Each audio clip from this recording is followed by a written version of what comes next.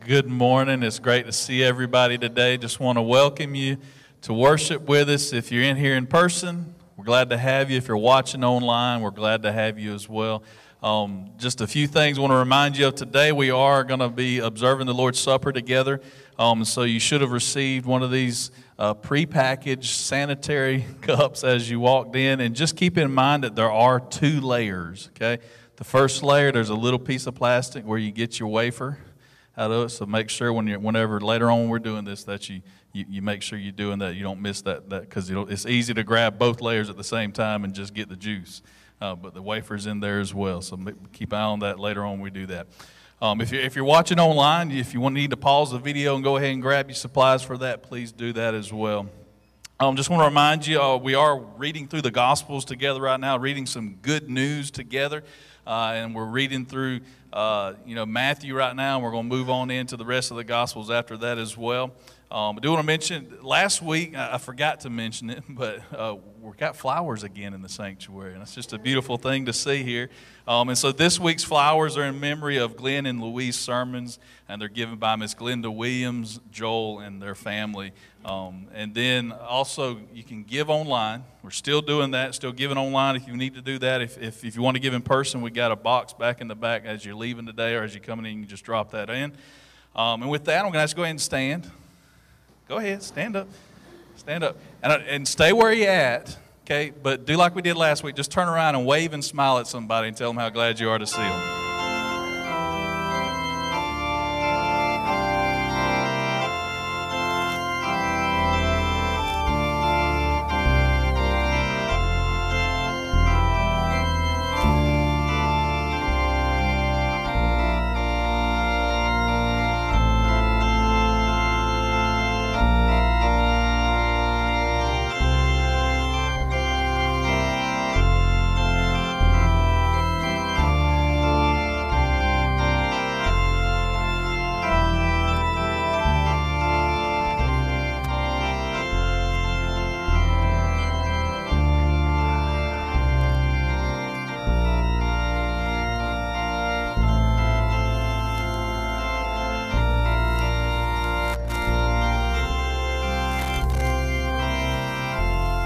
Come just as you are.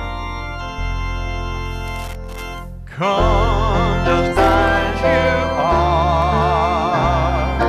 His Spirit gone. Come just as you are. Come and see. Come receive. Come and live forever. Come just as you are.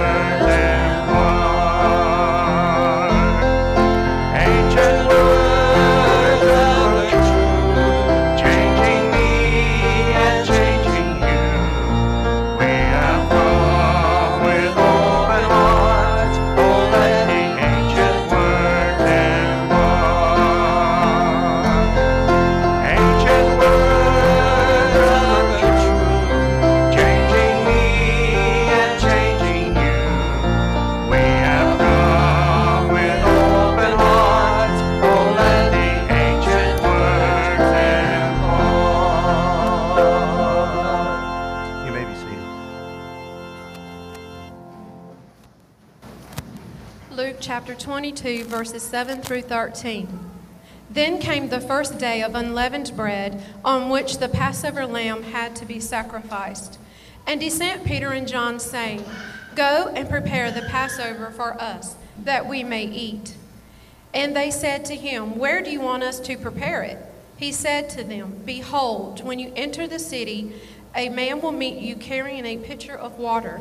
Follow him into the house that he enters.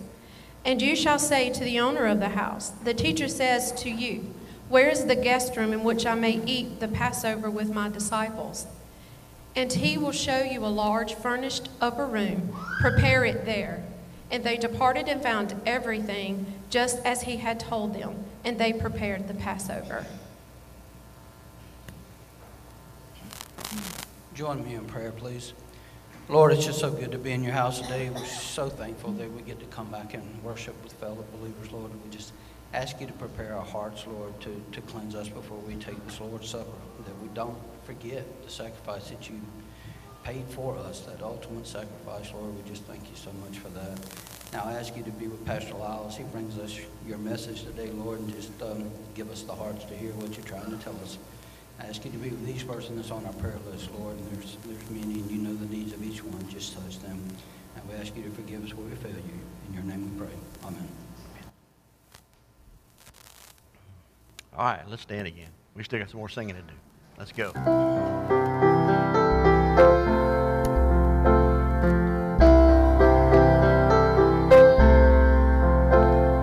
Who can satisfy my soul like you? Who on earth could comfort me and love me like you do? Who could ever be more faithful, true? I will trust in you. Lord, I will trust in you, my God. Living water, rain down your life on me, cleansing me, refreshing me with life abundantly. River full of life, I'll go where you lead. I will trust in you, Lord, I will trust in you, my God. There is a fountain, who is a King, victorious warrior, and Lord of everything. My rock, my shelter, my very own, blessed Redeemer, who reigns upon the throne.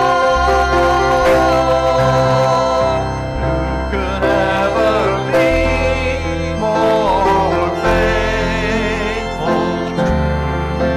Lord Jesus, Lord Jesus, Lord Jesus, there's none but you.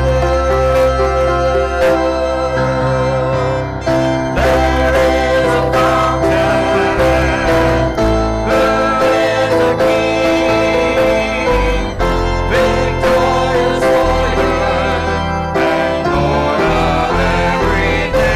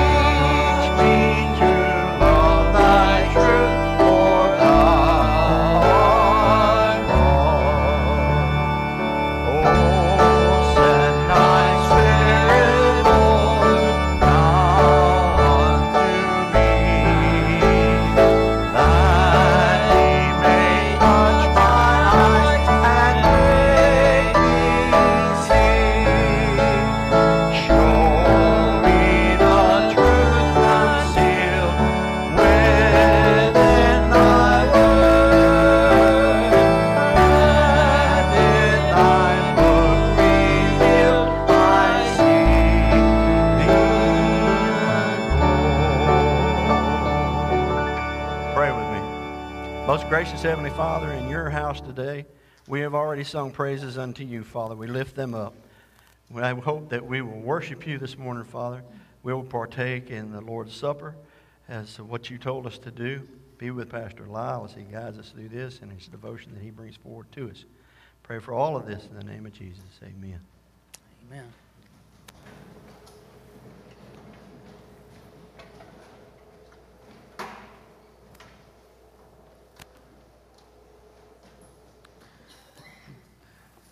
Well, would you be finding your place in 1 Corinthians 5?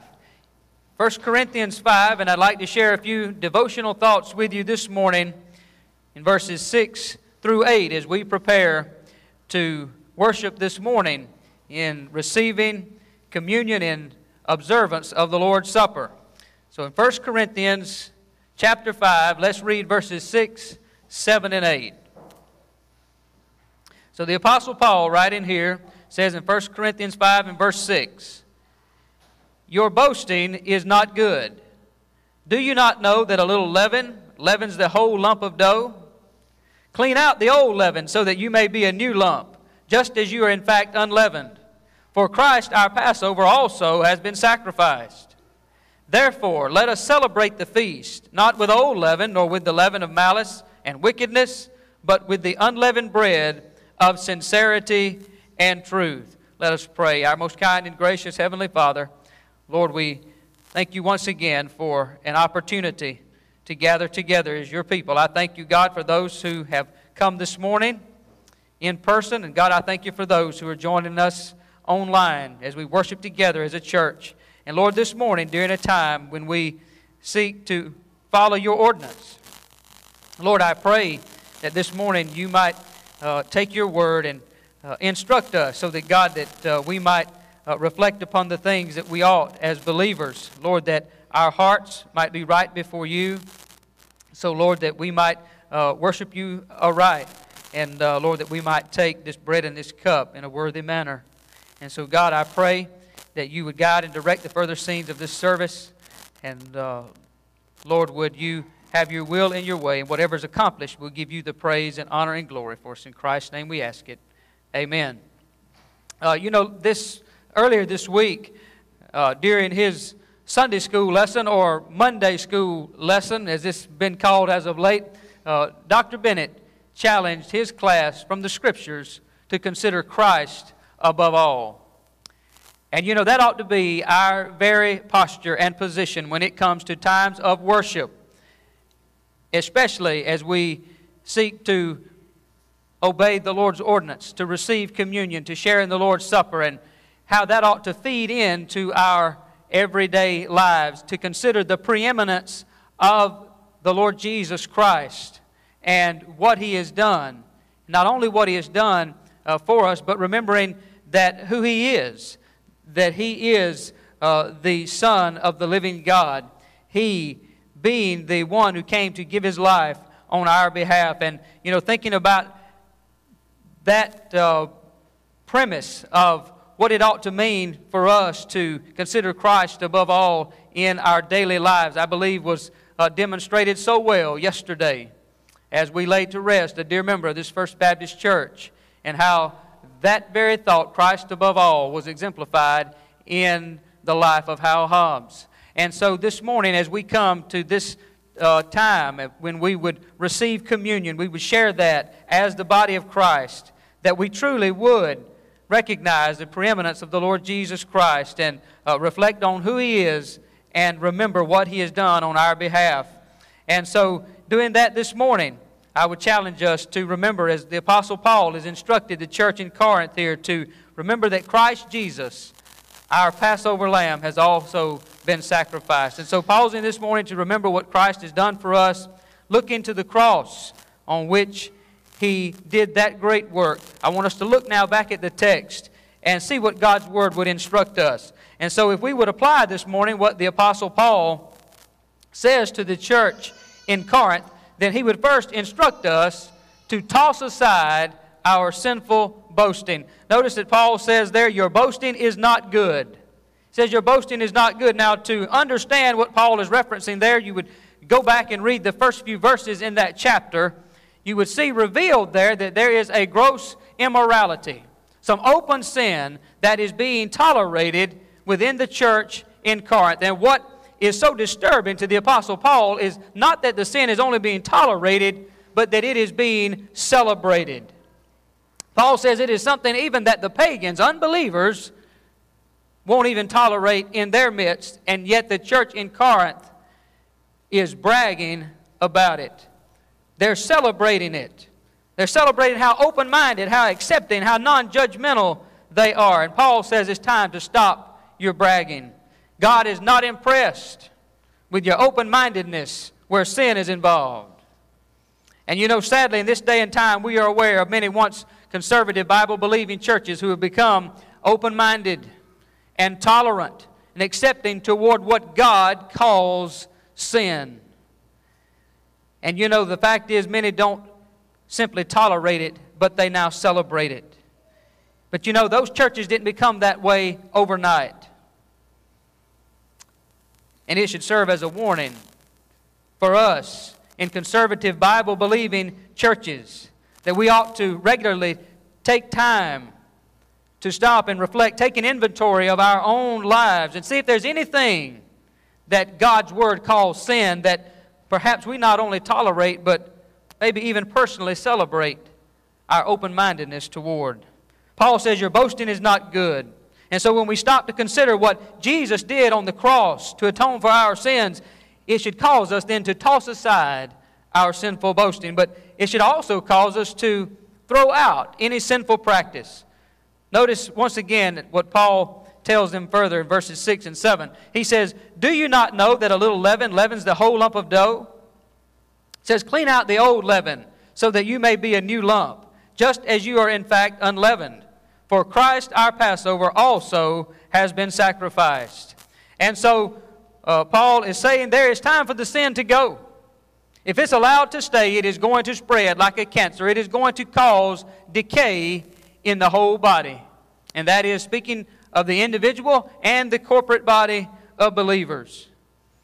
Now I would say the Corinthians understood very well this concept of leaven as it is used in the baking of bread. You know, they would keep that small lump of dough, that small portion of leaven in reserve to incorporate into a new batch of dough in order to make it rise. And we understand that yeast is contained in that small bit of leaven. And when you take that small lump and you knead it into a fresh batch of dough, then slowly that yeast begins to multiply and spread out in all directions.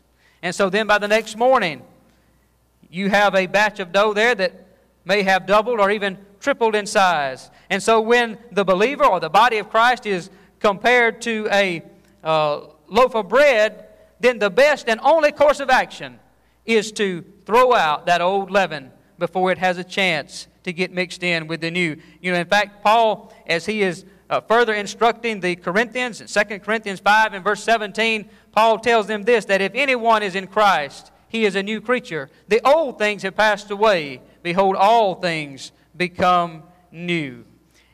And you know, that cannot be a reality in the life of a believer, cannot be a reality in the life of the church, if even the smallest bit of sin is tolerated, let alone celebrated, because it will eventually bring decay and cause destruction within the whole body. And so then Paul continues here. He takes this opportunity then to remind the Corinthians of what the Passover is in relation to the crucifixion of Jesus. When he says, for Christ, our Passover has also been sacrificed. You see, during that very first Passover in Egypt, the Israelites ate the unleavened bread. The one reason they did that was because they didn't have time to wait for the bread to rise whenever God said it was time to go. But secondly, it was to be symbolic of the new life that they were going to live. Each Israelite home at that time sacrificed that unblemished lamb. They painted the blood above the doorpost. And so that night, as the death angel passed over those homes, the lives of the firstborn were spared. And so that innocent lamb gave his life so that they might begin a new life, free from the bonds of slavery that they were in Egypt, and free from the sinful practices of their old way of life. there in Egypt. And you know, that's exactly what Christ's sacrifice, His crucifixion, His death on the cross did for the Corinthians, and it's what it does for you and me.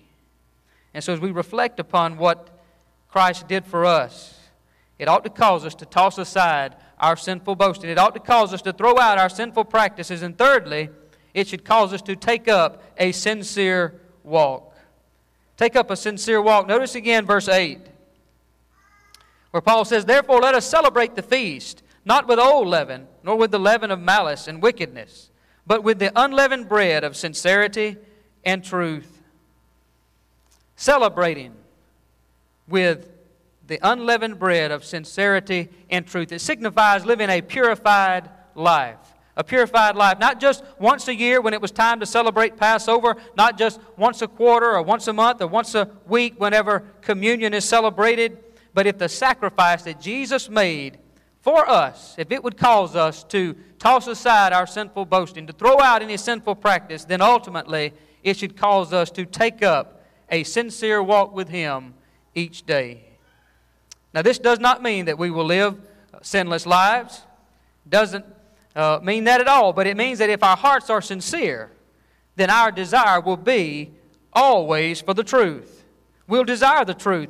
And you know, those who walk daily in sincerity and truth, then they will live purified lives, unleavened, the Scripture says, from the old leaven of malice and wickedness and immorality.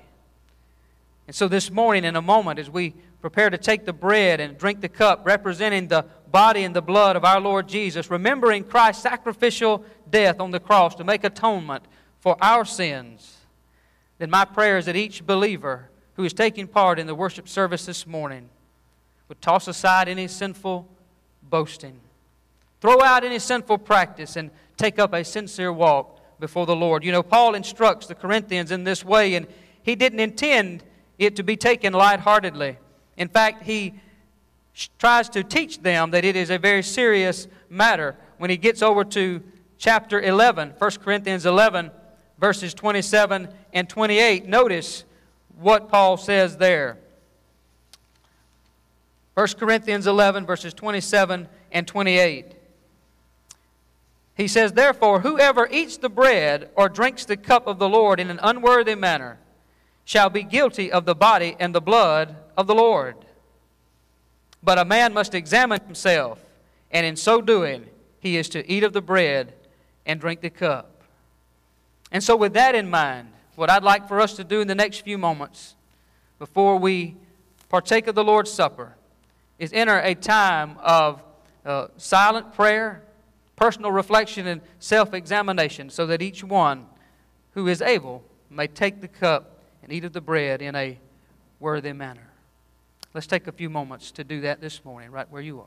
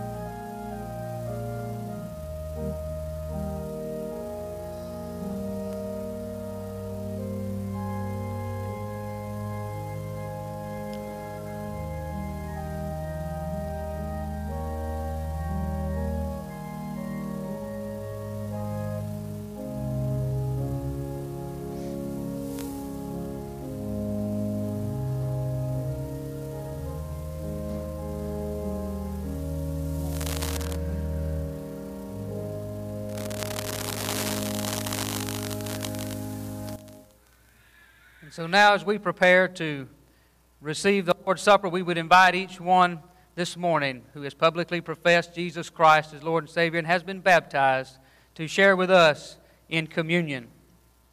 And again, I would remind you that in your cup, for those of you who are joining us in person this morning, the small film that is on top of the wafer, please be aware of that. You may go ahead and prepare that at this time.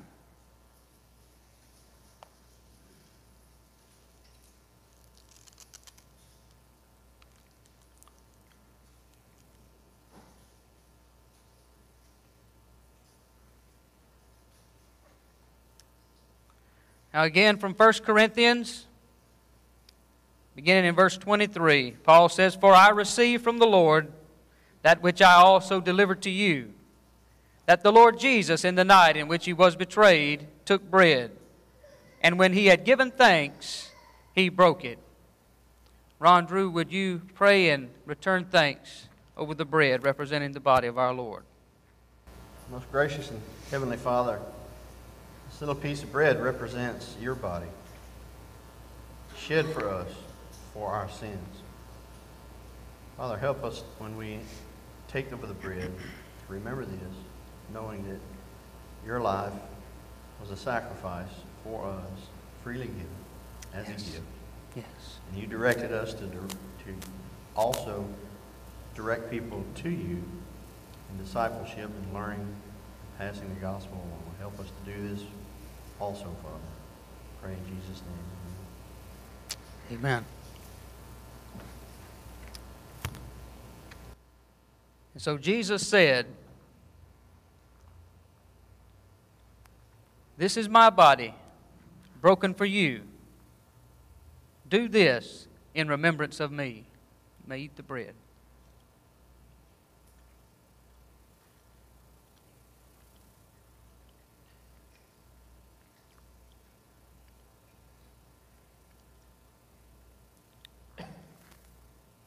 And in the same way, he took the cup also after supper, saying, "This cup is the new covenant in my blood." Ron Hutchins, would you please pray over the cup? Let's pray. Oh, dear God, thank you, God, for this awesome opportunity, God, to gather here and celebrate, God, and remember that awesome sacrifice and precious blood of Jesus was shed on that rugged cross, God. Truly, God, by his wounds, God, we were healed. And by his suffering, God, and his death and resurrection, God, we were blessed with forgiveness of sin, God. Just help us to go and remember, God, that this wine we celebrate today, God, is a celebration of remembrance, God, of the precious blood of Jesus. I ask always through his precious name and for his sake. Amen. Amen. Thank you, Ron. So Jesus said, "Do this as often as you drink it in remembrance of me. For as often as you eat this bread and drink this cup, you proclaim the Lord's death until he comes." You may drink the cup.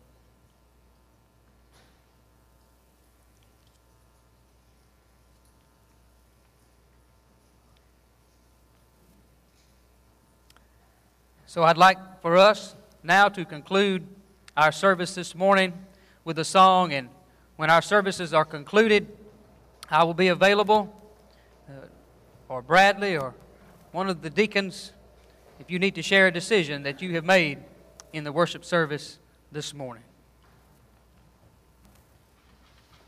Let's all stand.